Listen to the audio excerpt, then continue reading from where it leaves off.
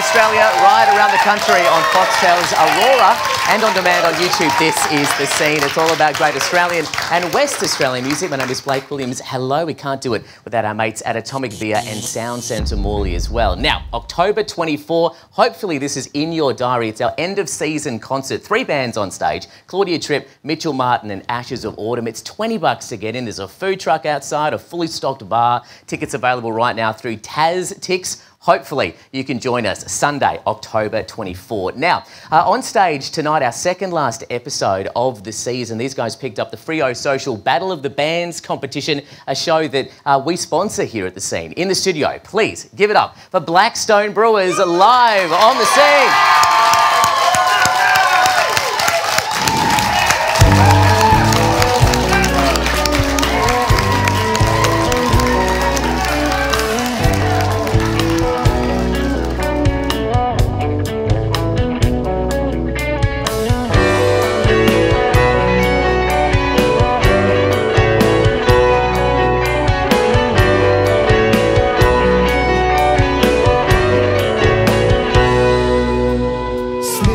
Gently into darkness, comfort in your sleep. There's a puppet and a monster fighting over me. I'm a gentleman imposter and I can't feel my feet. Maze of masochists and prophets, altered chemistry. These are troubled times indeed. These are troubled times indeed. Oh, I know.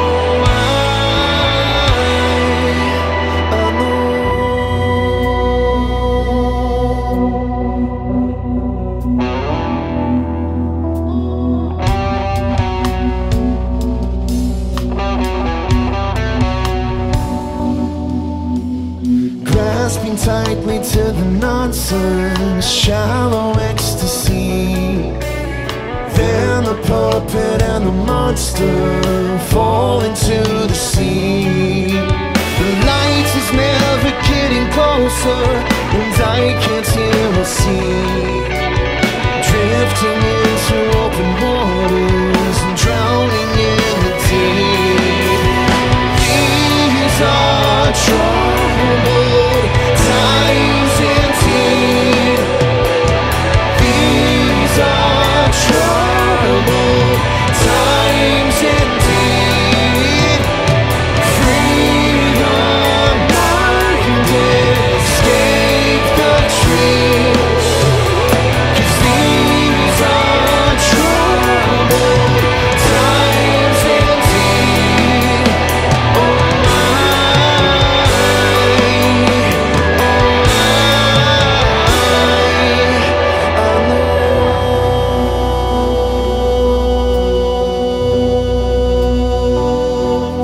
Oh,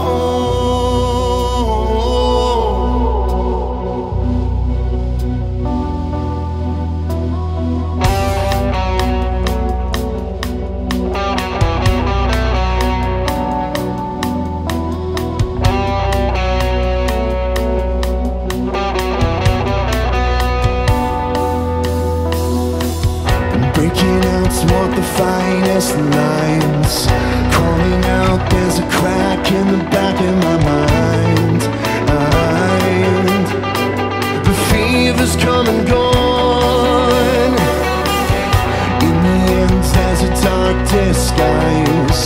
Feel it bend as it stares at the corner of my eyes. The fever's come and gone.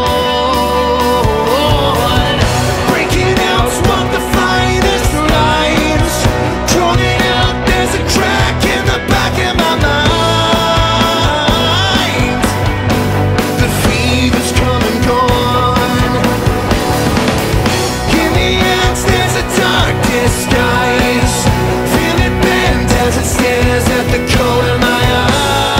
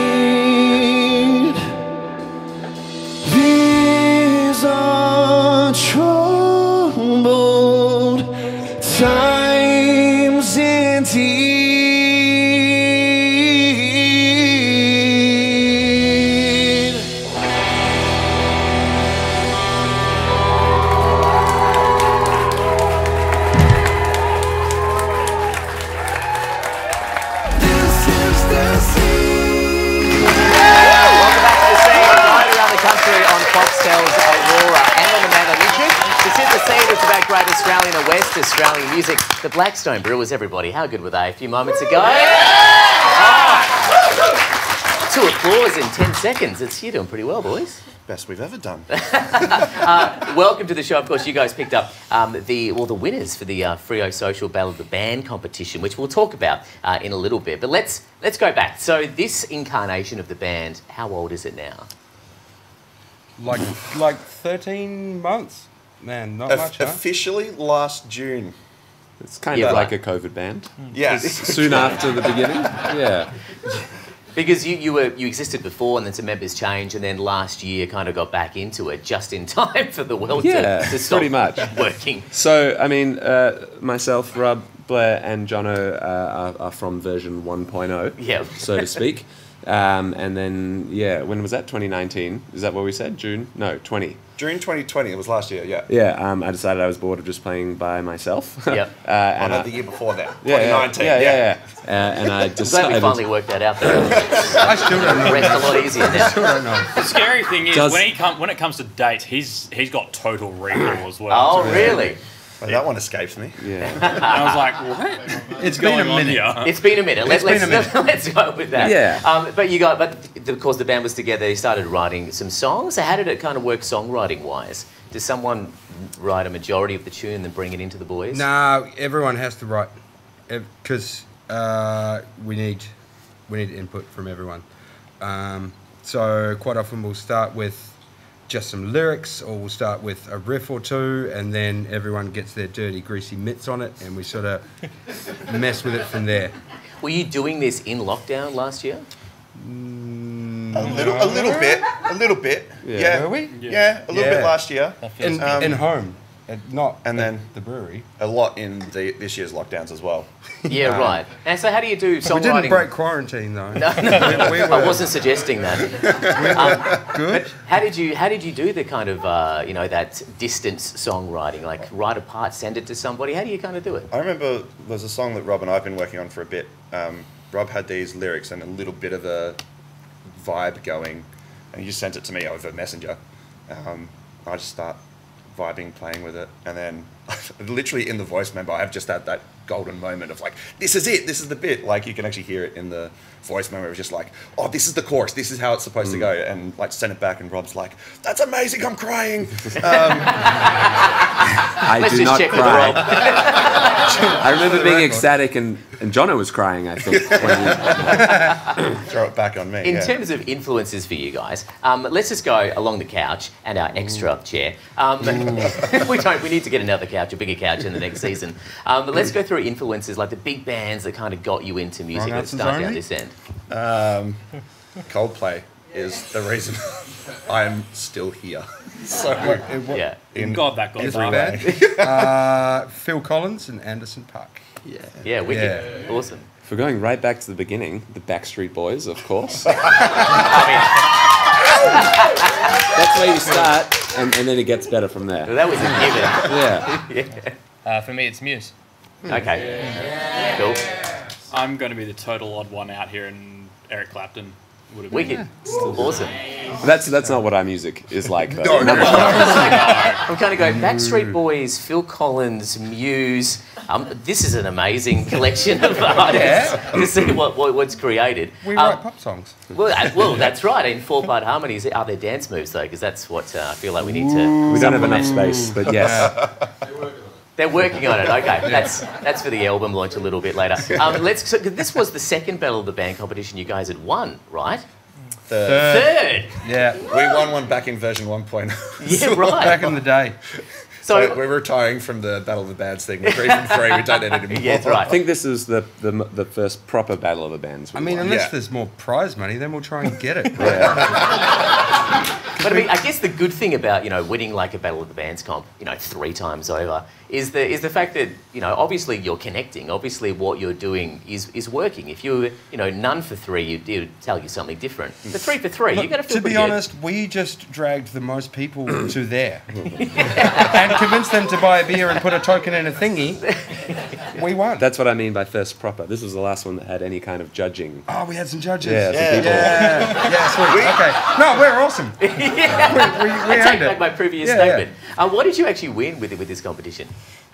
Big novelty check. That was cool. Oh, yeah. So excited about the novelty check. Like a $1,000 novelty check, wasn't it? There's a bit of cash involved. Can you actually take that to the bank? Do they actually, is it legal Should tender? we try? We didn't try. I mean, if there's a bank called Other Side Brewing Company, then maybe. Yeah, So it's just in my room. What have we got? $1,000. We got this whole shindig. Awesome. Yeah. We got a single mixed and recorded with Tristan at Sumo Sounds, and then some other things that I've forgotten. Some goodies for Mega Music. Yeah. You're right, Yeah. it's a whole kind of price pack. Yeah, It's it's brilliant. good. And so Yeah, this was yeah. all put on, this is Big Tomo, right? Yeah. As you know, you guys want to do a shout out, and we do too, because Tom does Tomo. his great work around. Oh, there you go. He's going to take that little bit of video and he's going to watch that 1,000 times and cry. Then we gave him a Share shout it out. all over his social. And everybody gave him an applause as well. Yeah. But how important do you think that these kind of battle of the bands are, these kind of opportunities to be out there playing when, you know, the world is in a very different place to where WA is? We're very lucky to be doing stuff like this. The thing for us was we were already playing a gig or two for Tomo. And then like this Battle of the Bands thing came on, and it was at Freo Social, so we were straight away like, we want to be on that stage. That's a good venue. When we got really. a spot, because I'm a passionate Freo boy, when we got a spot, I was like, oh my God, because Blair does all the booking for the gigs and he does an amazing job at it. I'm just going to put that out there. I do all right. Better than I ever did. I was playing Fly By Nightclub. Yeah. And Yeah. like, and that was, to me, like, I can take you around the corner from Freo Social and show you where my locker was at my school. Like, Yeah, right. And to me, that means a lot. Yeah. To be able to play at Freo Social, and then we took the win home, and I was ecstatic. It was just amazing. Absolutely. And it's such a good stage. Put us in front of quite a lot of people that maybe wouldn't have seen us at other venues and stuff. That Yeah. final Hell was yeah. packed. Yeah, absolutely. You're playing to a packed out crowd, and that room, like the backstage room at Freo Social, when you walk in and it's got every band that's played there, you know, drawn on the wall. Yeah. We had the Wham Awards there this week, and I was just sort of looking around the room going, there's a lot of history at this place in the Fly By Night incarnation and what it is now. It's really, really cool. Rob, John and Simon, you guys met at school, right? You were playing in bands at school, is that correct? I'm like way older than those guys. So we could say we went to the same school. They played at bands. I played in a different band. We sang in the same choir though. Yeah. We go way back. Aw. But yeah, Simon and I were in a band in year 12. What choir was this? The school choir at school. Okay. Oh, school choir at school. That's great English. Full of Phil Collins and Backstreet Boys. Exclusively. What school was this? Wesley College. Okay, yeah, right. So yeah, the choir director was amazing. We did like a giant thing of Africa. Yep. Viva La Vida. It was like such a good time. Nice. The choir was huge. as Viva well. La Vida, like Ricky Martin? Coldplay. Coldplay. Oh, that's... That's Viva La Vida Loca. I was like, how did you find my other influence? I only said Backstreet Boys. If I saw Wesley College boys doing Livin' La Vida Loca, I wouldn't put it past them, to be honest. I didn't nail it though. Didn't nail it, man. that would be quite incredible. So you were playing, really the band kind of started in some incarnation at school, like playing in school band. Yeah. Like for me, I've only ever been wanting to do music, so Right. I need to surround myself with other people who share my passion and interest in music, and I'm glad I found it in these guys. But yeah, when I was at school, it was with Simon, and then like the three of us used to work at the same cafe, so we'd talk about our music, and Blair and I'd be teaching him about music theory while he's cooking a steak or whatever. That's kind of how version 1.0 kind of started. Right. And In the kitchen. But mutual love for music. And Yeah. let's talk about the new single, which you guys are going to get up in just a few moments as well. So Tired Eyes is what it's called. When did this song, when was this written? This is the first thing we did when we came Yeah, back. it was Rob and I. It was written in my study. I was going through a period of like practicing guitar before work at like 6 a.m. Oh, wow. So the main riff was written then, and I was like, Jono, this is when the band started again. I was like, Jono, we need to turn some things into songs, and Jono's quite good at doing that. I'll bring him like a mess of riffs and bits and pieces, and he'll start putting it together. Right. So that's where this one came from originally, I think. Yeah. Yeah. So And This is the one that has the launch in a few weeks' time as well, right? Yeah, it's November 12th at the Rosemont Hotel. Brilliant. Book it in your calendars. November 12th for that. Oh, there we go. Another round. We got a date.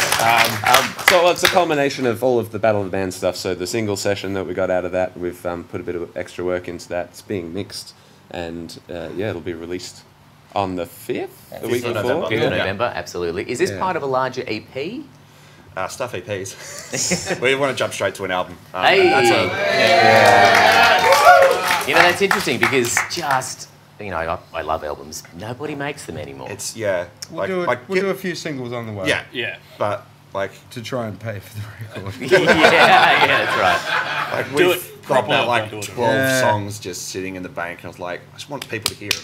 Yeah. And like this is where we're at now, and we're already moving on to new things, and we kind of just want to encapsulate this is who we are now, and just get that out so we can move on to something else and keep developing who we are. Because since Rob and I wrote Tired Eyes 2 years ago, like the stuff we're writing now. So Puppet and the Monster, the song we just played, is like the most recent song, and they're like the evolution of how we've gone through has just developed so much. And so absolutely. And what's the timeline for this album to kind of get out there? Have you set yourself a timeline? I would like to record it in mid to late next year. So I think it's probably more about setting a budget than a... So after this broadcast and 19 people watch it, you guys should be getting money, which will be really great. So album is on the way, of course, the launch. You can find all the details. The best place to find you online, all the social media handles. Where do we go? So check us out on Facebook on Black Stone Brewers, and then just same on Instagram, YouTube as well. We're chucking some videos up there just to get some stuff out. There's a music video coming as well for the single. Great. It looks awesome. Oh, brilliant. Yeah. You guys you're doing a great job. You know, you're doing all the right things. You're writing, you're collaborating, you're putting great content out there. That's all you can do, you know what I mean? And, of course, the launch, which we're all really looking forward to, that is happening on the 12th of November at the Rosemount. Correct. Lovely. And the single that they're about to do is out on the 5th as well. In the studio, give it up for Black Stone Brewers, everybody. They do a great job. We're going to take a short break right here on Foxtel around Australia. When we get back into it, Black Stone Brewers live right here on the scene. Catch you in a moment.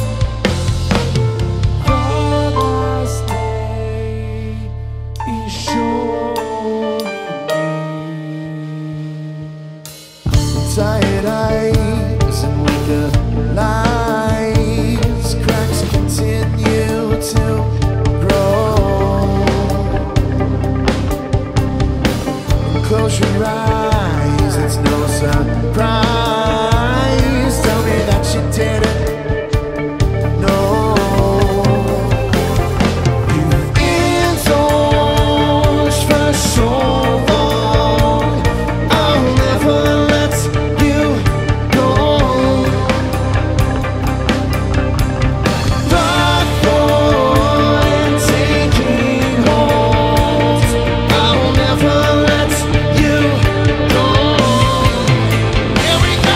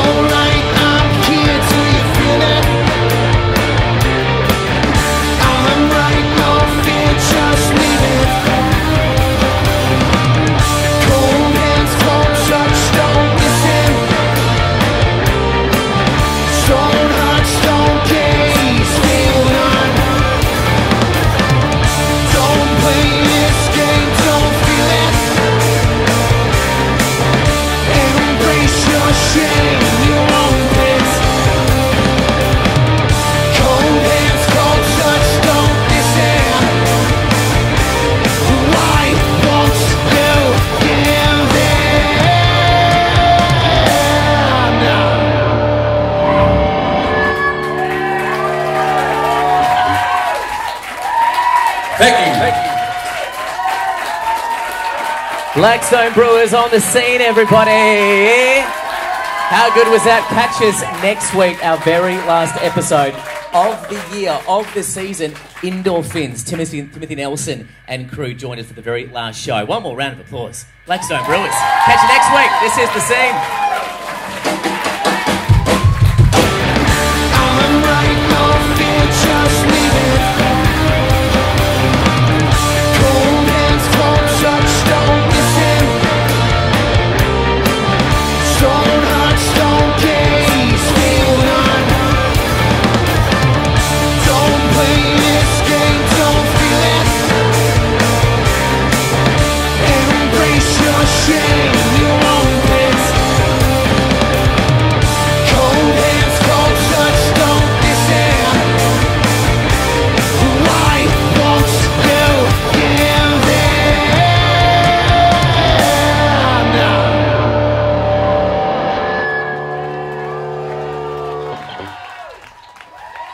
Thank you.